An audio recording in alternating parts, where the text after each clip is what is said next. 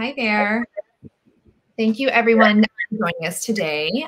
Today we have Dr. James Adams of Arizona State University. Thank you so much, Dr. Adams, for joining us today. Just going to give people a little bit of a background on you, and then we'll have you take away with your presentation. So Dr. James Adams is director of the Autism Asperger's Research Program at Arizona State University, working in conjunction with physicians, nutritionists, biochemists, and others. His research is focused on the causes and treatment of autism across the lifespan. Dr. Adams believes the addition of research-based biomedical therapy to treat individuals with autism spectrum disorder can improve the effectiveness of ongoing educational, therapeutic, and behavioral interventions. Dr. Adams has a PhD in materials engineering, but for the last 20 years has focused his research on the biological causes of autism and how to treat it. He has published over 200 peer-reviewed scientific articles, including 50 on autism. He has led many clinical trials, including nutritional supplementation, microbiota transplant, and detoxification. And today we're going to talk about your new study. So please, take it away. Thanks very much. So this is a very unusual study, and the reference to it is down here if you want to look at the full paper. What's unusual about this study is most clinical trials focus on a single treatment. But in reality, we know that a single treatment will usually only yield a small benefit for a small number of people with autism. So what we wanted to do is combine 6 different nutritional treatments. That way we provide all of the primary nutrients that someone would need for a healthy body and a healthy mind. And so we put all 6 of these treatments together into an unusually long study, a 12-month study, and observe the benefits of it. And so I do need to make a disclaimer that I am the president of the Autism Nutrition Research Center.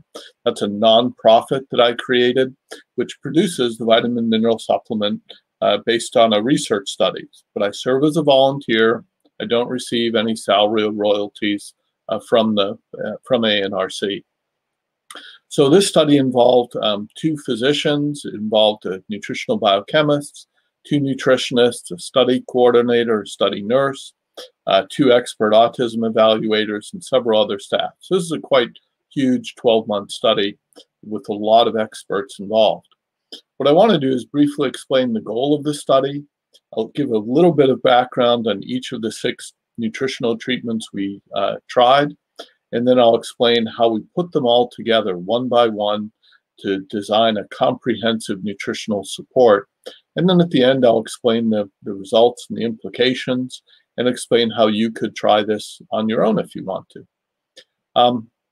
So the purpose of the study is not to study the effect of just one treatment, but to looking at a combination of 6 different nutritional and dietary interventions to try to provide comprehensive nutritional support for children and adults with autism. And so the 6 treatments that we combined are a customized vitamin mineral supplement that we had done a previous study on, fish oil, which is important for omega-3 fatty acids, Epsom salt baths, because they're a great source of magnesium sulfate, and most children with autism are very low in sulfate, carnitine to support mitochondrial functioning, because about 40% of people with autism have mitochondrial dysfunction. Digestive enzymes, because many people with autism lack certain digestive enzymes. And finally, a healthy diet that's also allergen-free. And so we're going to look at the effect of combining all 6 of these treatments together over the course of 1 year. But I want to give a brief explanation of each one of these 6 treatments first and the research behind it. For vitamins and minerals, people forget that this is an essential nutrient. Each vitamin and each mineral, it's known that if you have a low enough amount of it, it will cause disease or even death. They're absolutely essential. Your body cannot make them. You must get them from your diet. Unfortunately, although we've known about vitamins and minerals for over 100 years, many people still have poor diets. Many women don't get enough calcium, leading to osteoporosis. Many of them have low iron, leading to anemia. So unfortunately, vitamin and mineral deficiencies and insufficiencies are very common still. And so the treatment is very simple. eat your vegetables, eat your fruits, eat protein sources, and through that combination, you can hopefully do very well. But unfortunately, many Western diets are lacking in certain key vitamins and minerals, so people need to take a supplement. We have previously done two randomized double-blind placebo-controlled studies. One was a small study where we found significant improvements in sleep and gut problems. And then a second study we did 10 years ago looked at very extensive measurements of nutritional and metabolic problems, and then treating them with our special vitamin mineral supplement. And I have the references for you there.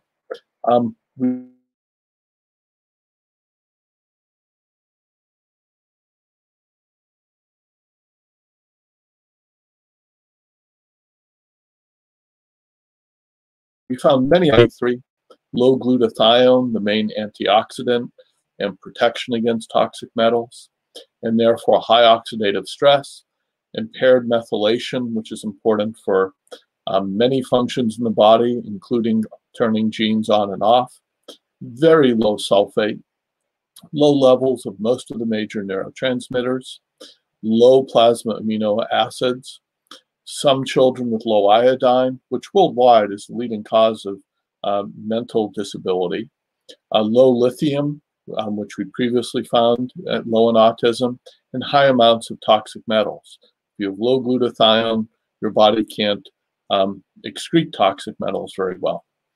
What really surprised us is that our vitamin mineral supplement was able to improve almost every one of these markers and often just outright normalize them. So it was quite surprising and impressive to me.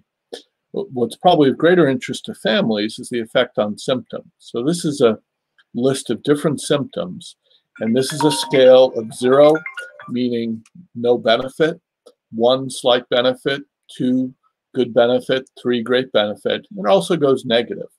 Wait, and what we see is, I'm sorry to interrupt, Dr. Adams. I don't know if you're showing an actual slide. We can see slide number 1 right now. Oh, you can't see all the other slides? Yeah, we can see all the slides, but currently it's in slide 1. I'm on about slide 6 or so. Okay, can you advance maybe on your end? All right, let me try getting out of slideshow mode. Okay. Is this any better? Can you see a slide showing lots of different, showing a bar graph? I can only see slide 1. Okay, I'm not sure how to fix that. I can see, on my end, I can see a bar graph. Okay, perfect. Okay, so if you're able to see it, that's probably okay. Yeah, I can see that now. Perfect. Thank you. All right, so I'll stay in this mode then. So this is a bar graph, and what we're showing here is for each symptom, like expressive language, blue is the group that received placebo. And so it's interesting that we can give a fake pill with no active ingredients, and people's perception are that they do a little bit better. And so, boy, this placebo was good stuff. It improved a wide variety of symptoms a little bit. But the real supplement is in red, and you'll see that for every symptom, it was more effective. And the ones we star, the difference was statistically significant. So bottom line is, for every one of these symptoms we looked at, the treatment, the children and the adults who received the real vitamin mineral supplement did better. And what's especially important is probably the average of all the symptoms. They did about twice as well. So it's not a cure, but for many children, for most children and adults with autism, it's a significant, noticeable benefit. Next treatment I want to talk about is essential fatty acids, which are, as I said, essential. There are 2 major types of fatty acids in the body, omega-3 and omega-6. Most people on Western diets get plenty of omega-6, but they don't get enough omega-3s. And pretty much the only major source of omega-3s left in the diet is fish. And so if you're not eating 2 servings of fish a week, you probably have low levels of omega-3s. Low levels of fatty acids, especially omega-3s, are linked to a wide range of psychiatric disorders, including depression, postpartum depression, bipolar, and Rett syndrome. And there are 15 studies. There's been a meta-analysis of 15 studies of 1,200 people with autism, showing that on average, they have low levels of the two primary omega-3s, EPA and DHA, and also lower amounts of arachidonic acid. And so I think that's pretty compelling data that most people with autism want to consider it. But we also have 4 treatment studies. There's been a meta-analysis of 4 small studies totaling only 100 people, which found that compared to placebo, omega-3s helped improve social interaction and helped improve restricted interest and behaviors. The limitation of those studies is they were low dose and very short, only 6 to 16 weeks. But we know from blood measurements, it takes about 4 months for omega-3s to build up to reach a full level. And so I think that these studies underestimated the true effect. And so you'll see in our study, we used a higher dose for a longer time and found more benefit. Sulfation is the 3rd treatment we included. The reason is very simple. Children with autism have low amounts of sulfate in their blood because they pee out high amounts in their urine. Their kidneys don't work well and they don't recycle the sulfate. Sulfate is the 4th most common mineral in your body. So calcium is number 1, but sulfate's number 4. So it's also very important. Sulfate deficiency is almost unheard of in the general population, except people with autism. About 90% of people with autism have very major sulfate problems. They need it for many reasons, including inactivating key neurotransmitters, to help detoxify a variety of substances, to help make new brain tissue, and to lubricate the GI tract. A colleague of mine at New York University found the 2 best ways to give it were either oral MSM, that's a nutritional supplement you can buy in most health food stores, or Epsom salts, which have been used for centuries for aches and pains, but both the magnesium and the sulfate are very well absorbed in the body. And quite a few studies showing that, some by our group, some by others, showing children with autism have low levels in their blood. They have decreased ability to detoxify acetaminophen, that's the standard test for sulfate, and that they have high amounts in their urine. Molybdenum helps a little bit with sulfate and improving mitochondrial functioning, but only in a subset of kids. So next, the 4th treatment I want to talk about is carnitine. Carnitine is important for mitochondrial functioning. So this is a little picture of a typical human cell. And so you have the cell membrane here, and then you have the nucleus of the cell, and these green regions are the mitochondria. So every cell has, virtually every cell in the body has many, many mitochondria, and one of their main functions is to produce energy in the form of ATP. So it's the major energy source for most of the body and for the brain. And most children with autism have problems with them. About 40% of kids with autism have a mitochondrial problem. Carnitine helps mitochondria by transporting long-chain fatty acids, basically fuel, into the mitochondria so they can burn it to make ATP. One study found low levels of carnitine in kids with autism. I helped with a randomized study where we found benefit in 3 months at a relatively high dose. And then a second study went twice as long at twice the dose. They found even more benefit. And so again, very promising. The 5th treatment I'll touch on briefly is digestive enzymes. Your body excretes digestive enzymes in your GI tract to help you digest your food.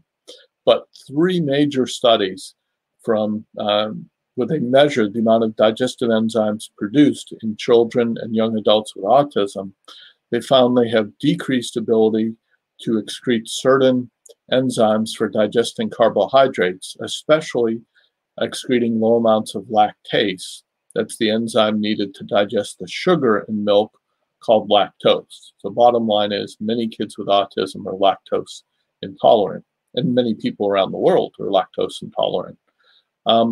And so there's been one open label study suggesting digestive enzymes might help. We need more research to figure out exactly what enzymes to use. And then the sixth treatment, and I think one of the most important ones, is improving the diet. We're going to suggest something radical here. Eat 3 to 4 servings a day of fruits and vegetables. Eat your cabbage, eat your broccoli, eat your green beans, eat your fruits and vegetables. So important. And also getting enough protein. Some children with autism don't get enough protein. Decreasing sugar and candy, avoiding junk food, avoiding fried foods. Artificial colors, flavors, and preservatives can cause irritability and hyperactivity, especially in kids with autism whose detoxification system may not work as well. And then finally, eating organic foods. You know, pesticides are deadly to insects, but also they're often deadly to humans as well. So you're better off eating your foods without pesticides, or if you can't avoid that, at least wash them well, maybe peel the outside. And so another option to improve the diet is to avoid common allergens. So gluten and casein are common allergens. If you think about it, humans are the only mammal on the planet to consume milk past the age of weaning, and we're the only mammal on the planet to consume the milk of another species. So cow's milk is a perfect food for baby cows. It's not so great for babies, and even worse for children and adults. So it does have a lot of good nutrients, but it also can be a common allergen. Wheat also has been varied greatly in the last several hundred years. It's been bred to greatly increase the gluten content, and more people are becoming gluten sensitive. So it's important to try avoiding these foods because they're common food allergens. There are hypotheses and some limited evidence that peptides from these, which are small proteins from the gluten and casein, may bind to opioid receptors in the brain and cause behavioral problems. The lactose in milk sugar may not be easily digested, causing loose stools or gas. And milk consumption seems to increase the rate of cerebral folate deficiency. And there's new evidence to suggest that maybe 20% of kids with autism have a cerebral folate deficiency. So briefly, we put all of these 6 treatments together, just like many integrative physicians do. We started out with a vitamin mineral supplement. 30 days later, we continued that and added in fish oil. 30 days after that, we added in Epsom salts. 30 days after that, we added carnitine, and then digestive enzymes, and then a healthy diet that's gluten-free, dairy-free. And then 1 year later, we assessed everyone. In addition, this was a randomized single-blind study because we're changing people's diets. The parents know if they're changing their diets or not, but our evaluators were blinded. So they didn't know who was in the treatment group and who was in the control group. So we asked half the families not to make any changes to their diets, their medications, their therapies for 1 year. And bless their hearts, they waited 1 year to make any changes. So they're a control group. And the reason they were willing to wait is at the end of 1 year, they received all the treatments for another year. So we had a blinded expert who did some of the evaluations. So they didn't know who was in the treatment group and who wasn't. And then we have some parent reports. And the parents are not blinded, so that is open label data. So briefly, we had 37 children and adults start the study, and 12 months later, 28 finished, which is really good for such a long study. 3 dropped out due to lack of interest. 4 we had to disqualify because they didn't take the supplements very consistently. And only 2 of them, only 2 out of 37, had enough adverse effects they had to withdraw from the vitamin mineral supplement and stopped most other supplements. But then they did choose to do our special healthy diet, and that helped them a lot. Our delay group of 30 who started, 27 finished. We had to disqualify 1 because they made big changes in their diet and it helped them. And we had to disqualify 2 others because they went to an autism intensive therapy school. But basically, we saw very few adverse effects. 2 children we later discovered had very poor nutritional status, were not able to tolerate the vitamin mineral supplement because it's fairly high dose. 1 child couldn't tolerate the carnitine, 2 couldn't tolerate the digestive enzymes, and a few children didn't like being put on the healthy allergen-free diet. They wanted their candy, they wanted their soda, and so there was some irritability because they weren't allowed those unhealthy foods. But I should say the fish oil and the Epsom salt baths are very well tolerated in everyone. So we did a number of tests by our clinicians. One of the major tests we did was a standardized IQ test. And it was great, very exciting to see that the children with autism in the treatment group gained 7 points of IQ, and the non-treatment group had basically no change. They lost half a point. So again, a change in IQ on the standardized IQ test, that's a very powerful measure, and that we were able to improve the nonverbal IQ, but not much change in the verbal IQ or in the memory. Also, when we look at their developmental age, children with autism are generally developmentally delayed. So the children in our study had a physical age of about 10 years old, but their developmental age was only about half that, about 5 years old. Over 12 months, the treatment group gained 18 months of development. The non-treatment group gained only 4 months. They made some progress, but they're developmentally delayed. They're falling behind their peers. Our treatment group began catching up to their peers. So we looked at many different areas, and in every area, we saw great improvements in the treatment group, and in almost every case, more improvement in the treatment group than the non-treatment group. So if we average over all these areas, so the 3 major areas are receptive and expressive language and writing, personal living skills, domestic living skills, community living skills, interpersonal relationships, play and leisure time, coping skills, so emotion regulation, and then average overall. Just very striking how much the treatment group began improving compared to the non-treatment group. We looked at the childhood autism rating scale. This is a standardized assessment. Most of the children started out, the average one was just into the severe range. At the end of the study, they were in the mostly on average in the mild to moderate range. Some improvement in the non-treatment group, but not as much. Another scale we used, again, we saw somewhat more improvement in the treatment group than the non-treatment group, according to the professionals. And then if we look at the parent evaluations, what did the parents think? And so if we look at the areas of the social responsiveness scale, so this looks at 6 different areas of social interaction and awareness. We found a substantial improvement in the autism in the treatment group, and essentially no change in the non-treatment group. If we look at problem behaviors, we saw the treatment group improved more in irritability, they improved more in social awareness and lethargy, more in stereotypy, improved more in hyperactivity, and more in inappropriate speech. So on average, about a 26% improvement compared to about a 7% improvement for the non-treatment group. If we look at sensory problems, many children and adults with autism have sensory challenges.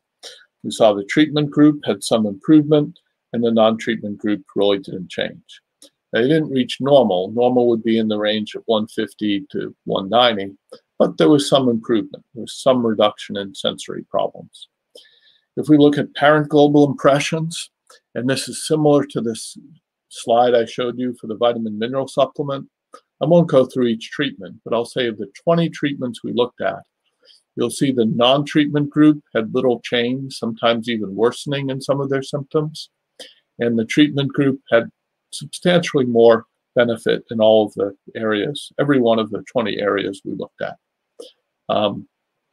Another way to say it is that for the treatment group, 14% of the families said their child was much better, 43% said they were better, 39% slightly better, only 4% felt there was no change in their child. And compared to the non-treatment group, 4% much better, 4% better, 23% slightly better, half with no change, and 15% worsened over time. So again, a good indication of benefit. If we look at how quickly they improved, this is a surprise to us. We saw that most of the improvement occurred in the first 3 months. And that was when we added the vitamin mineral supplement and the fish oil, and we just started the Epsom salt bath. So it appears that those 3 treatments were probably accounted for most of the benefit. Digestive enzymes, carnitine didn't help too much more, but then the healthy diet helped a little bit more at the end. If we look at GI symptoms, there was some improvement in GI symptoms, about 30% compared to 10% in the non-treatment group. If we look at every measure, so I'm now just showing you a plot of the percentage change on every measure we looked at, we see that on average is about a 10 to 25% improvement on every measure that we looked at. Not a cure by any means, but some benefit, and this is an average. Some children improved more, some didn't have much change. This is the parents' ratings of how effective they think each treatment was. The parents rated the vitamin mineral supplement and the fish oil as the 2 most beneficial treatments. Epsom salt baths, carnitine, digestive enzymes rated a bit lower, and the healthy diet rated a bit higher. If we asked the parents which treatments they wanted to continue, most of them wanted to continue the vitamin mineral supplement and the fish oil. They wanted to continue the Epsom salts, even though it may not have been as beneficial. It's just so easy. You just pour the Epsom salts into the bath and have your child or adult take a bath in it 2 to 3 times a week. Carnitine helped some, digestive enzymes, some wanted to continue, and the healthy diet seemed to help about 2/3. So no one treatment is going to help everyone, but if you try each one of these treatments together, it's pretty likely that one or several will provide some benefit. I'll mention briefly 3 special cases. We had one young man who for years had been unable to urinate. The urologist could not figure it out, so he had to be catheterized several times a day. Very uncomfortable to have a tube shoved up your penis several times a day. And so what was amazing is when he went on the dairy-free diet, he was completely cured within 4 days. He could finally urinate on his own without any problem. But then one day, by mistake, the family gave him ice cream. He lost the ability to urinate for 4 days and then fully recovered until at school someone gave him a slice of cheese pizza. Again, lost the ability to urinate for 4 days and gained it back. Very convincing that this child had a major allergy to dairy, and surprising that was affecting his ability to urinate. Food allergies can cause a variety of odd problems. A second major improvement, and I'm just going to go over this briefly to leave more time for questions. We had a young girl who's physically very easily fatigued. She could only walk a 1/4 mile. If she was on the floor, she couldn't stand up. She could not walk upstairs, and she was 9 years old. Once she started the carnitine supplement, she began skipping around the house. She could walk 2 miles. She learned to bicycle. It was just amazing improvements, and the wheelchair the family had used for outings was put into storage. We discovered this was because she had very low levels of carnitine, which, remember, is needed to produce ATP, the energy for the body and the brain. And so we discovered she had very low levels of carnitine. After treating her at the end of the study, she had well above normal levels. Your body can make some carnitine, in most cases, but you get some from your diet.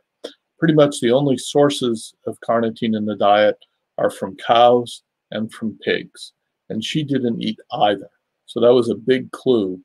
And that was why she benefited so much. And then finally, one of the 2 boys I mentioned who couldn't tolerate the vitamin mineral supplement, he had severe nutritional deficiencies. And when children have severe nutritional deficiencies, they often exhibit pica, meaning they begin eating non-food items, things like dirt and sand and paper. And so within 1 week of starting a healthy diet, he was completely cured. And they don't use that word easily. He was completely cured of severe pica that he'd had for years just by going on a healthy diet. I'll skip over a few slides in the interest of time. I want to thank the many families who participated in this study, the autism families who supported our work. Most of our work comes from donations from families. So we thank all those families. We thank the companies who donated the supplements for our study. And I want to bring this home about what we would recommend. So based on our research, we've discovered that the three treatments that seem to help the most people are the vitamin mineral supplement. I think everyone should try it. The fish oil, I think everyone should try it unless they're eating fish twice a week, and preferably an oily fish like salmon or anchovies. And healthy diet, I think everyone should be on a healthy diet and also be consuming and trying avoiding these common allergens, gluten, casein, soy. Not everyone needs to avoid those, but it's worth trying it. And if it helps, great, stay on it. If it doesn't help, go back and see if there's a problem. The other things to consider, carnitine, especially if a child has fatigue and doesn't eat any beef or pork twice a week. Beef is a much better source of carnitine than pork. Epsom salts, 90% chance your child with autism is very deficient in sulfate. We put a good amount into our vitamin mineral supplement. Many kids need more from Epsom salt baths as well. And then finally, digestive enzymes, especially if after eating you have stomach upset, loose stools, gaseousness. That's a good clue you need digestive enzymes. We have more information on my website, my personal website, adamsautismresearch.com. I have a lot of general advice there, but you can read our summary there that gives more information. But also, if you're wondering about sources of these treatments, again, these treatments are very low risk, very well tolerated. It seems to benefit about 80% of children and adults. It only takes a few minutes. They're relatively inexpensive compared to other therapies. A vitamin mineral supplement, you can order it from our nonprofit. So I give you the website there. Our nonprofit also has what we call the ANRC protocol, which is recommendations on how to phase in, how to add in the vitamin supplement, and then the fish oil, and then the carnitine, and then the healthy diet. For our fish oil, we used a source from Nordic Naturals. There are many other sources as well that you can consider using, but it's important to test. Some fish oils are much better quality than others. The way to know, a good way to know if a fish oil is healthy or not is to smell it. If it smells bad, it tastes bad, it is bad.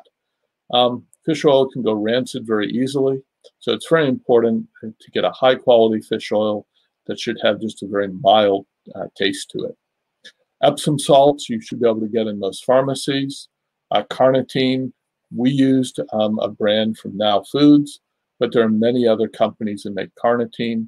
There are two types of carnitine, L-carnitine and acetyl L-carnitine. One of our studies used L-carnitine, one of our studies used acetyl. Acetyl is not as well absorbed, so we strongly recommend instead using the L-carnitine form.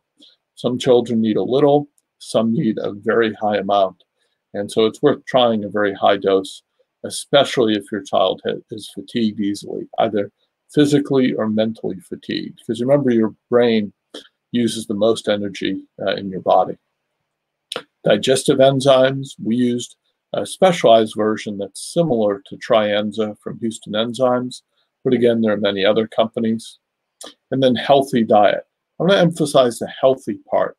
So people often say, I'm going to go on a dairy-free diet, and they go from eating a gluten-free diet. So they'll go from eating cookies to gluten-free cookies. That's not a good improvement. So you want to go from eating candy and sugar to eating vegetables and whole fruit and good quality protein. So you can go to our website, again, to see our multi-step ANRC protocol for recommendations. And again, I don't have any financial connection with these companies. I will mention that we are just starting another study of vitamins and minerals. This is a small study for 20 children. We advertised it a couple days ago. It's primarily for people who live in Arizona or willing to come to Arizona twice. It will be testing out our latest version of our vitamin mineral supplement, and we're doing very expensive pre and post testing. We're spending about $5,000 on each child to try to figure out exactly what is their metabolic and nutritional problems are, and see how effective a vitamin mineral supplement is, and get guidance on how to try to continue improving it even more. So I tried to finish a little early so I could leave time for questions. We also have a probiotic study going on with Sun Genomics. So if you want to try enroll in a probiotic study, that's again an option, and that's unlimited. Almost anyone age 2 to 75 can enroll in that. We already have 200 some people enrolled, and there's no limit. So I'll stop there and take questions. So Perfect. Thank you all. Thank you so much. Actually, it was an amazing breakdown of your study, and it actually answered a bunch of questions that I already had and that people were already asking. I do want to remind everyone, just in case they didn't know, that actually Dr. Adams will be back with ANRC, excuse me, not ANRC, excuse me, ARC, on July 9th to discuss his vitamin mineral supplement study. But moving forward, I wanted to ask a great question from Patricia Spirit-Lemur. Wonderful, Patricia. Her question was, how did you decide on the order of treatment? Oh, that's a wonderful question. And we thought a lot about it. Honestly, the order probably doesn't matter too much. But because of our prior research, we know that many children with autism are on self-limited diets. When you're on a self-limited diet, and a classic diet would be just French fries and chicken nuggets, you're just not getting enough vegetables and fruit. And most people in the US aren't getting enough. And so we thought that was probably one of the most important areas to try. And we'd already done that previous study showing it was beneficial. But it was important to do that before we do the fish oil, because in a very large study done by a colleague of mine at New York University, about 2% of kids with autism, when they start taking fish oil, causes severe behavioral problems, severe aggression. And it was discovered that's due to a carnitine deficiency. And so our vitamin mineral supplement has a few other extra nutrients in it. So that's why we call it ANRC+. So it includes some carnitine, enough to prevent carnitine deficiency. So then everyone was able to tolerate our fish oil. The healthy diet, you could start first. But in our experience, it's very, very hard for some families to implement a healthy diet. It works a lot better if the parents implement it too. You know, if you're eating pizza in front of your child, or you're eating candy and you're giving your child broccoli, you're going to expect some behavior problems. So it really helps if the whole family goes on the diet. So we did that last, simply because we knew compliance would be harder. But the other treatments only seem to benefit a subset of individuals. So that's why we recommend trying them later. So the most important things are what we recommend trying first. But if you know, for example, your child is very easily fatigued and never eats any beef or pork, you probably want to try carnitine sooner. If you know after eating ice cream they have severe gaseousness and pain, well, you can just stop giving them ice cream, but you could also start giving them digestive enzymes. So I hope that helps.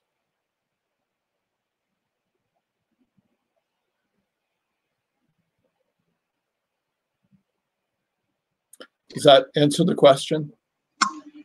I think you're on mute, Jessica. I'm sorry about that. That absolutely answered the question. Thank you so much. And another person, Maria Coral, had asked if, regarding the Epsom salt bath, if she could use Epsom cream. Like, what are your thoughts on Epsom cream versus Epsom baths? Yeah, it's certainly plausible that it could work, that the Epsom creams if they contain magnesium sulfate, though it should absorb well through the skin, because when you're taking a bath, that's also how it's absorbed. but no one's ever studied it to see if it works as well as an Epsom salt bath. So all I can tell you is we know Epsom salt bath about 2 to 3 times a week works very well for raising sulfate levels. I'd like to see a study on the lotion, but it may work as well. So if a child doesn't want to take baths, I think it's fine to use the lotion. Again, 90% of children have very, very low sulfate. They're sulfate deficient, and it's so important for so many aspects of metabolism. Absolutely. Enrique had actually mentioned before we went on our chat. It's an interesting thing regarding diet, because when looking at your graph and looking at where parents saw the most improvement and also where you guys saw the most improvement, one of them was the diet. So it's interesting that, you know, a little bit more than half of your the people involved in the study said they would continue with diet. And Enrique and I were chatting as well regarding a study in 2010, and it was published in the Journal of Internal Medicine, regarding how celiac disease can present as autism. Now, obviously, this is one child, but still it was an interesting study. And basically, he was diagnosed with severe autism, and then they started him on a gluten-free diet and began supplementation based off of his nutritional deficiencies. And actually, his gastrointestinal, basically, it's confirming what you're saying, his gastrointestinal issues, you know, were no more. And actually, he started to lose his autism diagnosis. Now, again, this is an extreme, amazing, you know, story. But it's an interesting thing to mention regarding diet, how much it can really it can improve so much of your symptoms. If, again, like you said, not everyone is sensitive to every single thing, but just from the studies that have been shown, it's around 80% or more have been shown to have a benefit just by removing gluten and casein, which are inflammatory foods, basically for everyone, as you mentioned with the baby cows. But it kind of made me circle back to, you know, how important is diet, do you really think? Do you think when they saw even more improvement with the diet at the end, do you think by trying to stick it out a little bit more, even if it's hard, to really try to get those vegetables in, remove those inflammatory foods, and again, you know, address those nutritional deficiencies? Yeah, so let me answer it in several ways. First of all, for celiac disease, only a very few small percentage of children with autism seem to have full-blown official celiac disease, maybe of order 1 to 2%, but many more of them seem to be gluten sensitive. So it won't show up as a standard positive on a standard celiac test, but still many of them are gluten sensitive and seem to benefit from it. So I think it's well worth trying to avoid that. In terms of, you know, benefit, the best way to know if a diet is helping, the gold standard approach of any allergist immunologist, is to first go on a very clean diet and then add the problematic food back in and see if that is causing the problem. So if you go on a very clean diet, rice and vegetables, fruit, healthy protein, and see if you see improvements. And then later, if you try adding those foods back in, you can see if problems return. For some children, the sensitivity can be extreme, that just a bite of a cookie can be enough to cause major problems. That's surprising to people. And yet, if you think about peanut allergies, for some people, just one peanut could kill them. And so if you realize how it's not the food that's the problem, it's the body's extreme overreaction to the food that's the problem. So with these allergic reactions, we simply think the issue is that the body's immune system is overactive.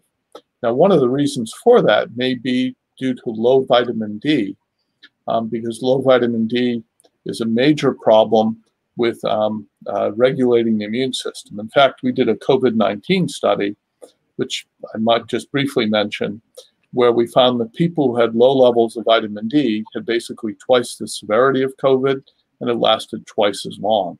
And there are other studies which show similar effects. So most people, many people don't get nearly enough vitamin D, and especially during COVID, if you're hiding indoors, you're just not getting the sunlight you need to make it. So vitamin D, very important to regulate the immune system, and may help with some of these allergic issues.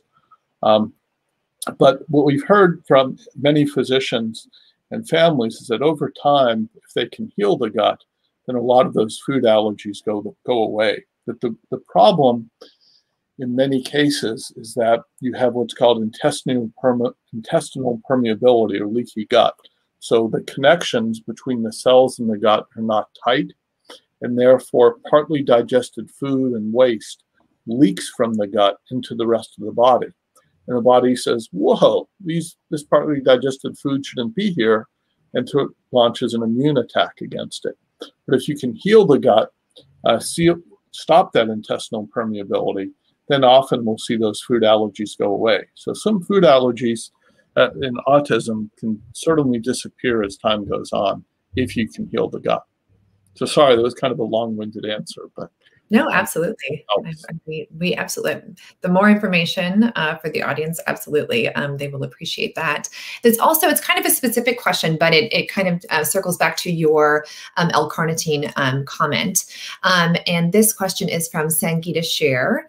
My son is unable to tolerate any long-chain fatty acids, any oils other than safflower oil, causes him to regress, even olive oil. Would L-carnitine supplementation help him tolerate fish oils and other oils? Absolutely, absolutely for fish oil. We know that the reason these children had really severe behavioral reactions within a week, attacking their parents, that was in every case easily treated with a small amount of carnitine. And so certainly for fish oils, that's an important issue.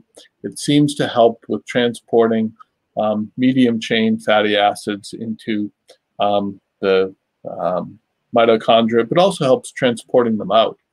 So if they aren't able to tolerate other oils, I'm not positive about those other oils. I'm not sure we know, but you could try cautiously. So giving enough carnitine first.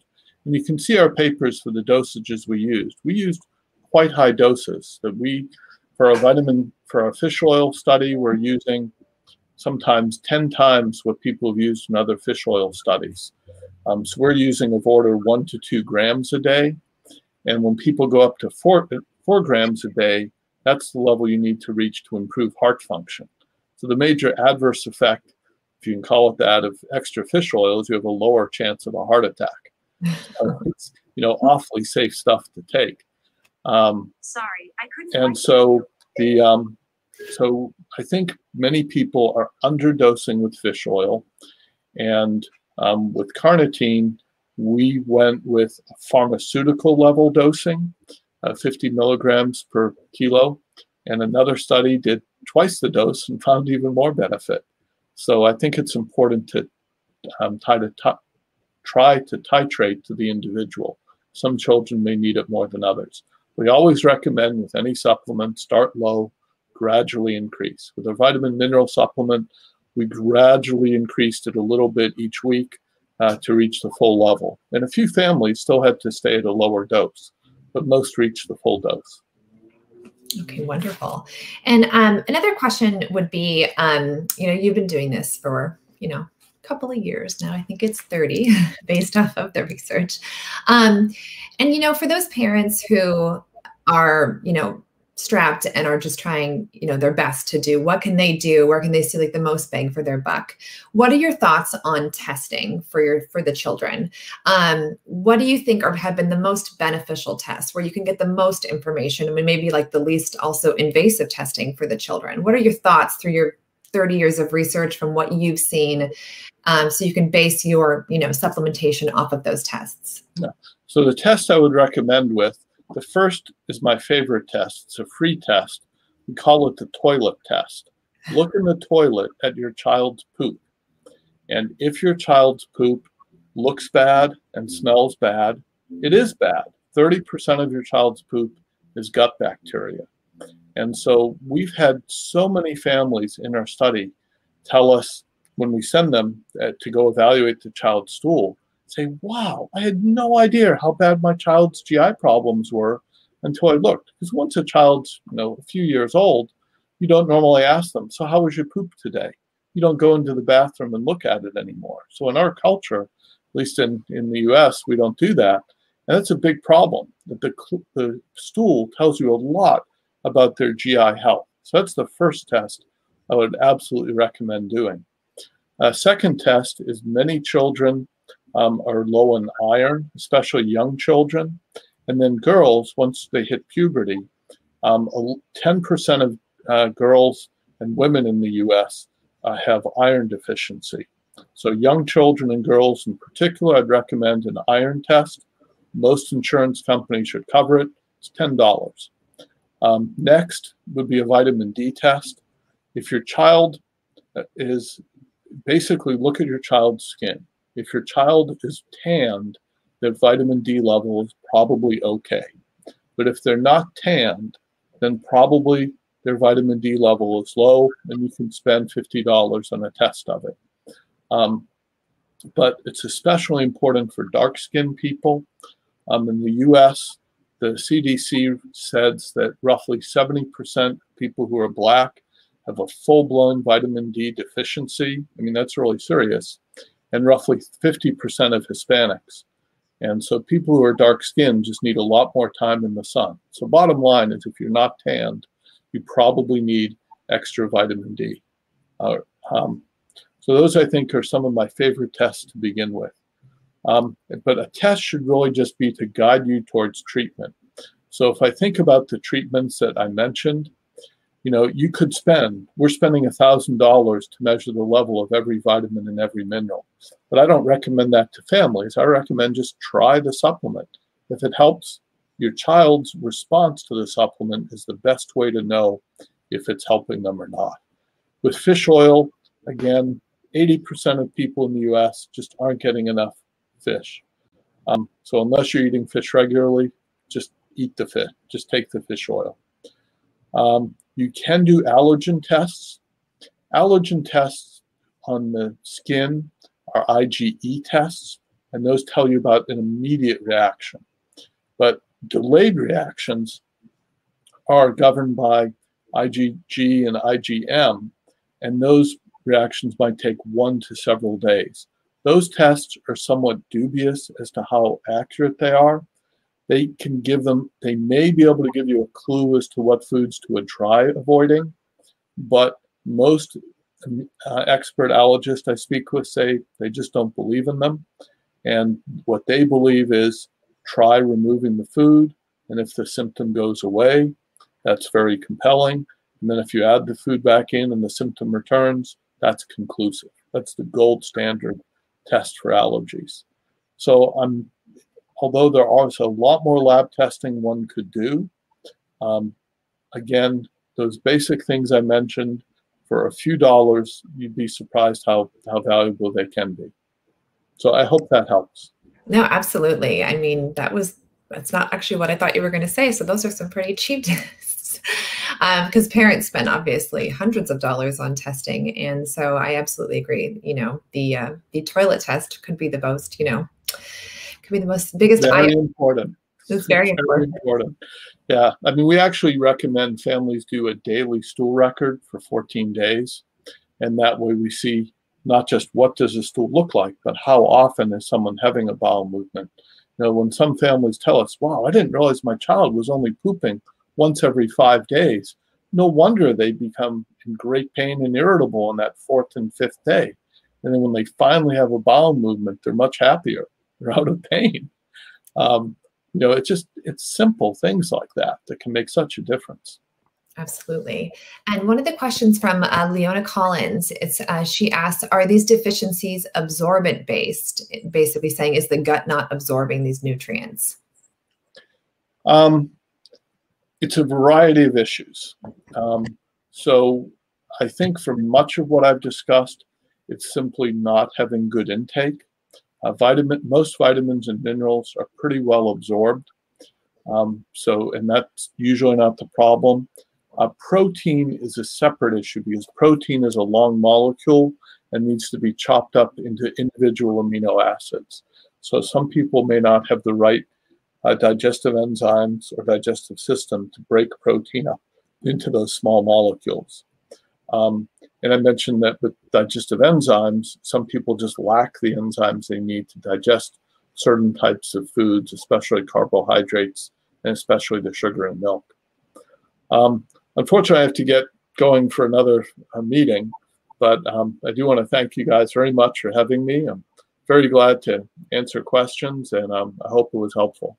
Absolutely. And thank you so much for taking the time to speak with us and to go over your amazing study. And just a reminder that Dr. Adams will be back on July 9th, and we will link some information about the ANRC supplementation in the comments after. Thank you so much and have a wonderful weekend.